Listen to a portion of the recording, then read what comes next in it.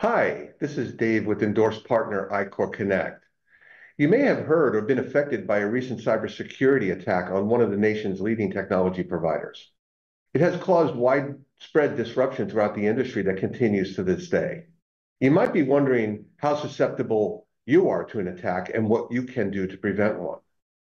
Well, to begin with, 95% of cybersecurity attacks begin with email. So you have to be proactive when it comes to what's coming into your inbox. There's technology out there that can filter out spam and other malware that otherwise would reach your inbox. Additionally, there is technology that scans proactively your computers so that if you do have malware on there, it'll eliminate it. And if something is attempting to load, it'll block it. So you certainly want to have that in place. And finally, cybersecurity awareness is critical.